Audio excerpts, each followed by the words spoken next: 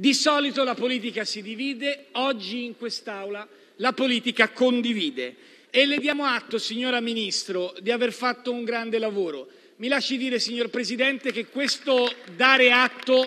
voglio condividerlo con il Presidente del Consiglio Draghi e con il precedente Presidente del Consiglio Conte, perché entrambi hanno avuto la forza e l'intelligenza di credere in questo che molte forze politiche hanno posto all'attenzione del Parlamento nel corso degli anni e che ha visto in Italia Viva dei convinti sostenitori. È stata la Leopolda del 2019 quella manifestazione nella quale lei, signora Ministra,